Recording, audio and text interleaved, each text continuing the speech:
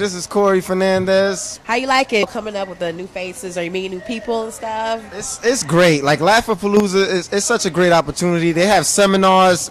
They got industry people coming in talking about the business aspect of comedy. You know, like earlier I went to this seminar. It was about copyrighting your material. And they automatically assume I like to go down on women. I tell you right now, I don't like doing that shit. Ain't no punchline behind that. I just don't like doing that shit. Because I was talking to this one female, and you know, I told her I'm Puerto Rican. This is what I get from her. Woo! Hey, Poppy! I know Puerto Rican guys like to do. You think you can hook me up? You think you could do what Puerto Rican guys do best? So I went outside and stole that bitch's car. I was driving off on her shit like, why would she want me to eat?